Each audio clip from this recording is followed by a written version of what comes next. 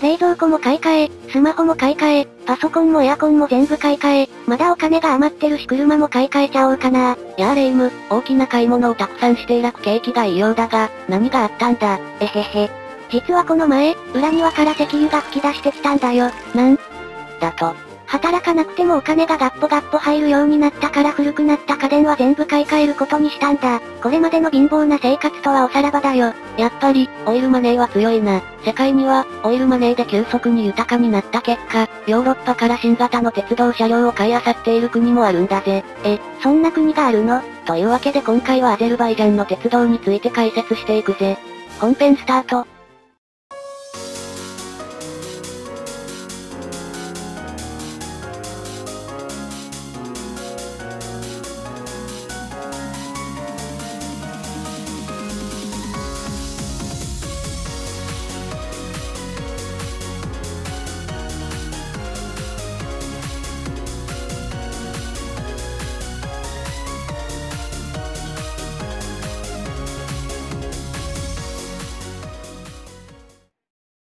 カスピ海に面した旧ソ連の国、アゼルバイジャン共和国。面積は北海道と同程度、人口は1000万。主要産業は石油産業だ。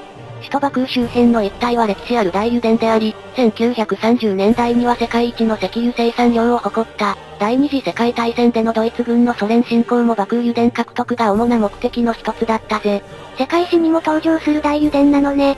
ソ連が崩壊して誕生したアゼルバイジャン共和国はカスピ海沖の油田開発で急成長を遂げた。2000年代前半、アゼルバイジャン経済の成長率は年 30% に上り、旧ソ連圏で最も豊かな国となったぜ。驚異の成長率、オイルマネーで潤っているんだね。バクーには奇抜な建物が次々と建設され、第二のドバイと呼ばれた。しかし、石油の埋蔵量には限りがあるため、アゼルバイジャンでは新たな産業の育成が急務となっている。アゼルバイジャンの次の主要産業として期待されているのが、物流だ。シルクロードの時代から交易路として賑わってきたアゼルバイジャンは東西南北の物流の拠点としてのポテンシャルがある。特に鉄道は国境を越えた物流ネットワークとして大きな役割を期待されているぜ。国の未来を担うアゼルバイジャンの鉄道はどんな感じなのかな？アゼルバイジャンの鉄道を運営するのが、アゼルバイジャン鉄道、アゼルバイジャン語で ABY、アゼルバイジャンでミリオラルだ。詳しく見ていこう。行ってみよう。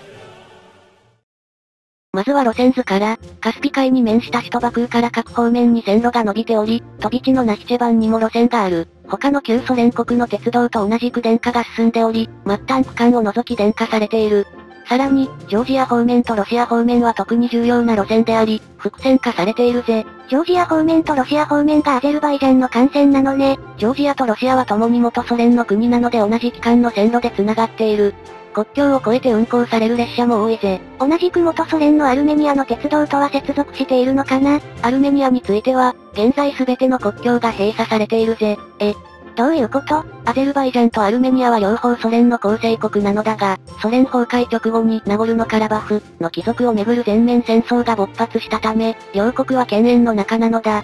ナゴルノカラバフはアゼルバイジャンの南西部に位置する地域で、かつてはアゼルバイジャン人とアルメニア人の両方が暮らしていた。しかし、全面戦争の結果、ナゴルノカラバフはアルメニア軍に占領され、ナゴルノカラバフで暮らしていたアゼルバイジャン人は追放された。ナゴルノカラバフは地図上ではアゼルバイジャンの一部だが、実際はアルメニアが支援する未承認国家であり、アゼルバイジャン政府の支配が及ばない地域だぜ。事実上、アルメニアの支配下なのね。そのため、この地域を走る鉄道は廃線となっており、国境を越える列車はない。なお、アゼルバイジャンとアルメニアは現在も戦争中であり、国境では軍事衝突が散発している。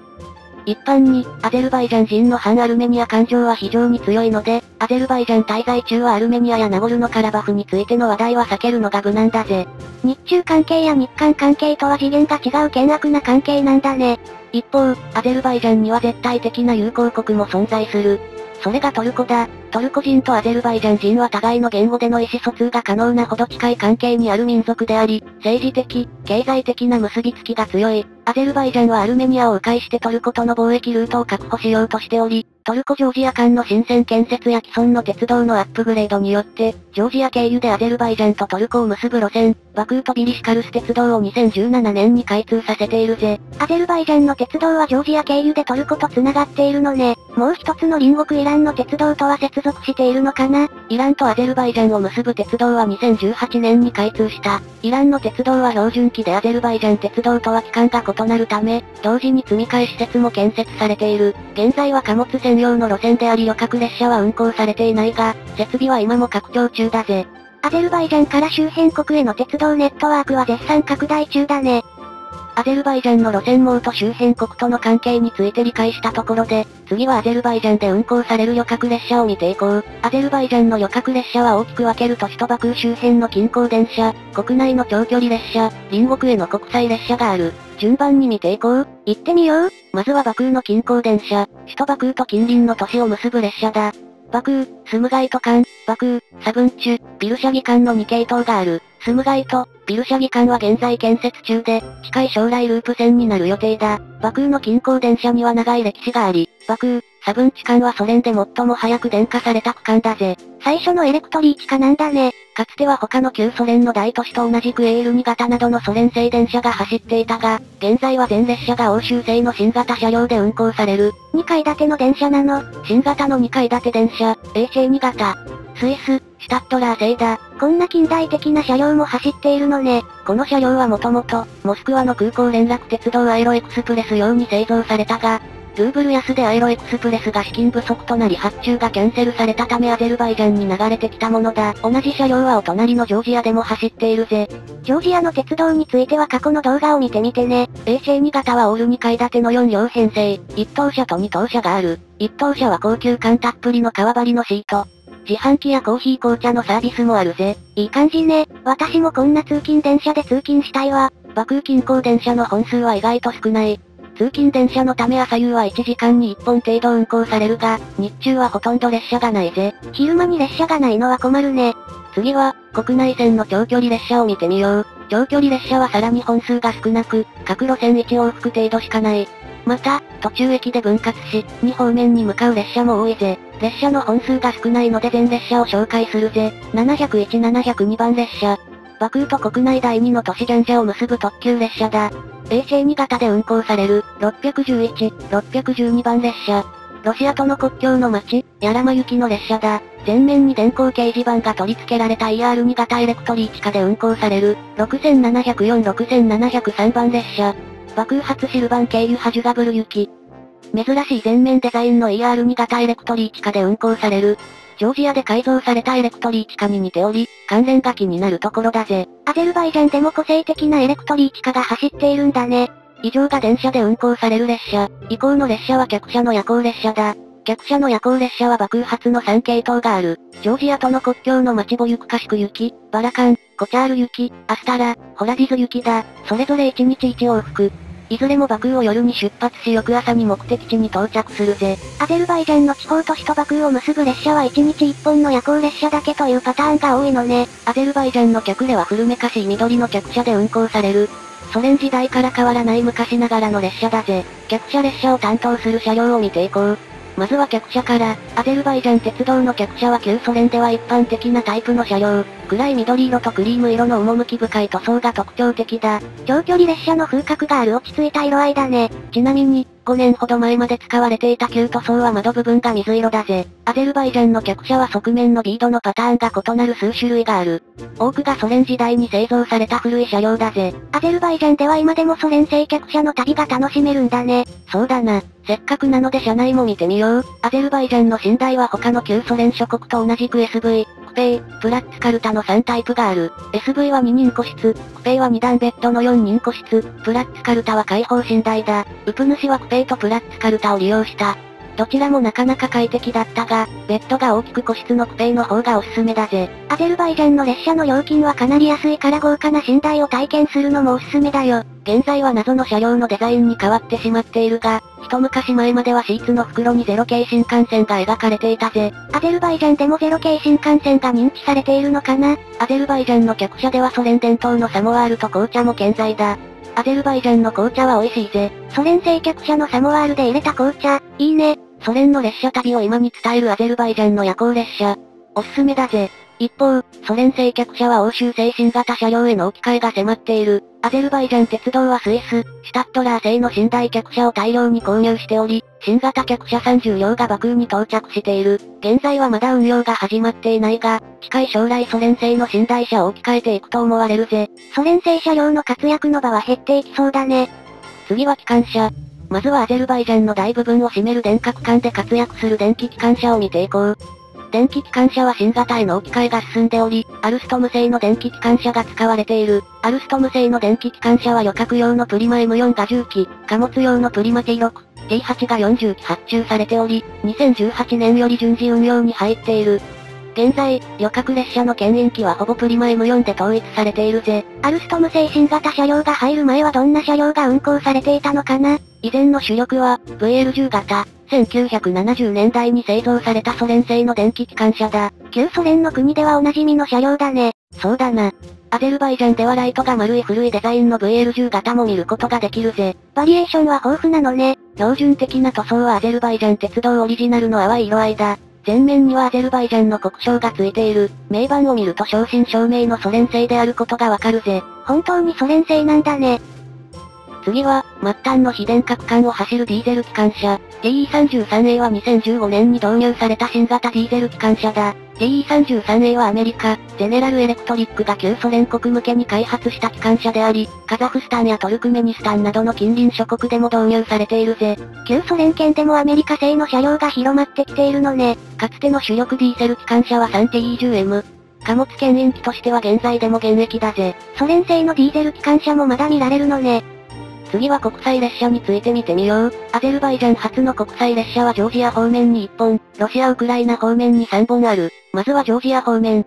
バクーとジョージアの首都トビリシを結ぶ夜行寝台列車37、38番列車が毎日運行されている。バクー発の38番列車は20時40分にバクーを出発し、翌朝8時55分にトビリシに到着する。走行する区間の大部分はアゼルバイジャン領内であり、客車はアゼルバイジャン鉄道のものが使用されるぜ。国内の夜行列車と同じ客車だね。コーカサスの2大都市であるバクーとトビリシを結ぶ国際列車は需要が大きいらしく、長編成で運行されるぜ。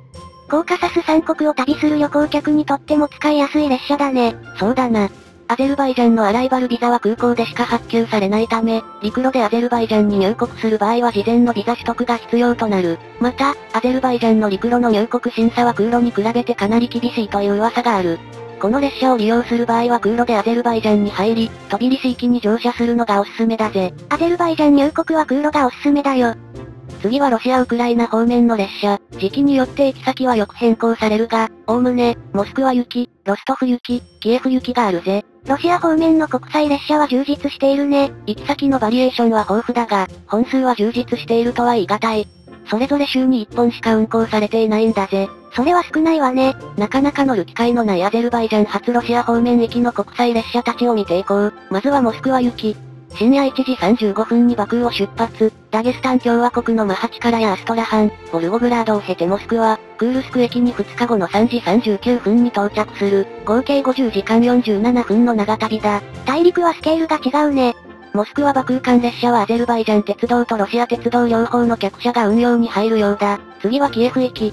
ロシアを横切りウクライナの首都キエフに向かう列車だ。深夜1時35分にバクーを出発、ボルゴグラードやハリコフを経由し、2日後の11時41分にキエフに到着する。キエフまでの所要時間は59時間11分だ。モスクワ行きを超える長距離列車だね。最後は、ロストフ行き。チェチェンなどの北コーカサスを横断し、黒海沿岸の町ロストフに向かう。この列車は比較的本数が多く、2日に1本運行されているようだぜ。これらの列車は、第三国の人間は乗車できないと言われてきたが、実際は有効なビザを所持していれば問題なく乗れるようだぜ。気になる人は実際に行って確かめてみてね。アゼルバイジャン内地の鉄道については以上だが、ナヒチェバンの鉄道についても少し解説するぜ。ナヒチェバンはアルメニアの西に位置する飛び地で、イランやトルコとも国境を接する。ナヒチェバンの鉄道はソ連時代にはアルメニアを経由して内地の鉄道と繋がっていたが、アゼルバイジャンとアルメニアが独立してからは孤立した状態になっているぜ。本土から陸路でアクセスするのは難しそうだね。内地から隔絶されたナヒチェバンの鉄道では現在でも非常に古い機関車が走っている。VL8 型だ。VL8 型は1950年代、60年代のソ連で製造された電気機関車だ。そんなに古い車両なの？そうだぜ。1960年代のソ連の標準型車両だが、現在では非常に数が少なくなっている。ナヒチェバンの VL8 型は、敵国を挟んだ飛び地という特殊な環境が生み出した生きた化石だぜ。秘境でひっそりと走り続ける古い車両。ロマンがあるわね。ナヒチェバンの旅客列車は最大の町ナヒチェバンを挟んで南北に運行されており、1日に往復列車があるようだ。意外と運行距離が長いのね。過去には国境を接するイランとの国際列車が運行されたこともあるようだが、現在は運休されているぜ。再開したらぜひ乗ってみたいね。ここからは実践編、アゼルバイジャンの鉄道の乗り方について解説するぜ。まずは切符の買い方。国内の長距離列車と飛び利式国際列車のチケットは ADY の公式サイトから購入できる。アゼルバイジャン語、ロシア語、英語に対応しており、比較的使いやすいサイトだぜ。ロシア方面の国際列車についてはウプ主は利用していないので詳細は不明だが、ロシア系の鉄道予約サイトから購入できそうだぜ。ネットで予約した場合、出発の1時間前までに駅の窓口でチケットを発券する必要がある。チケットは駅で購入することもできるが、整理券を取って長時間待たなければならないぜ。銀行みたいだね。アゼルバイジャン鉄道のチケットはこんな感じのデザインだ。うっすらと衛星2型が描かれているね。ちなみに、バクー近郊鉄道のチケットについてはホームの手前の自動券売機で購入でき、予約は不要だ。レシートのようなチケットが出てくるぜ。目覚ましい経済発展を遂げたアゼルバイジャンだが、オイルマネーの恩恵は国民全体に行き渡っているとは言えず、地方の生活水準は低いままだ。そのため、アゼルバイジャン鉄道の運賃はかなり安く設定されている。例えば、バクーからアスタラまで夜行列車のクペイを利用した場合の料金は18マナと、日本円で約1100円だ。個室寝台を一晩利用しても1100円しかかからないのね。アゼルバイジャンは首都バクーのきらびやかさが印象的だが、貧富の差が大きい国でもあるんだぜ。次はアゼルバイジャン鉄道の駅を見てみよう。アゼルバイジャン鉄道のターミナル、バクー旅客駅はバクーの中心部に位置している。かっこいい駅舎だね。バクー旅客駅は、広場に面したレトロな駅舎が目を引くが、現在駅の機能を持っているのは右側のショッピングセンターのような建物だ。ショッピングセンターに駅が入っているのは飛び利市駅と同じだね。バクー旅客駅には広い待合スペースがある。近年になってリニューアルされたようで、非常に綺麗だぜ。いい感じだね。バクー旅客駅には衛星2が描かれたコインロッカーもあるので、荷物を預けたい時には便利だぜ。いいデザインのロッカーだね。駅舎の奥には広大な広場があり、さらに奥に進むと投炭式のホームに出る。夜のバクー駅構内は明かりが少なく薄暗いが、長距離列車がずらりと並ぶ様子は余剰たっぷりだぜ。渋い色合いのソ連製客車がずらりと並ぶ様子は壮観だね。地方の駅は簡素な作りのものが多い。イラン方面の終点アスタラ駅はカスピ海が見渡せるホームだけの駅だったぜ。本数が1日1本なら仕方ないね。最後にアゼルバイジャン鉄道の今後の展望について解説するぜ。オイルマネーで目覚ましく発展したアゼルバイジャンだがここ数年は経済成長に陰りが見えており、新たな産業としての鉄道の重要性は高まっている。これまでも述べてきたように、アゼルバイジャンの鉄道は周辺国とのつながりを強めており、トルコ方面、イラン方面の国際旅客列車も運行の準備が整いつつあるぜ。鉄道インフラへの投資が盛んみたいだね。車両に関しても、欧米製の新型車両が次々に登場し旧式のソ連製車両を置き換えている。2019年にはシュタッドラー製フリートの電車仕様、機動車仕様を軽10編成発注しており、古いエレクトリー地下の置き換えが進む可能性があるぜ。鉄道インフラのアップグレードが進むのと同時に昔ながらの車両は消えていく運命なんだね。そろそろまとめに入るぜ。バリエーション豊富な国際列車、余剰たっぷりの夜行列車、西側製への置き換えが進むソ連製車両。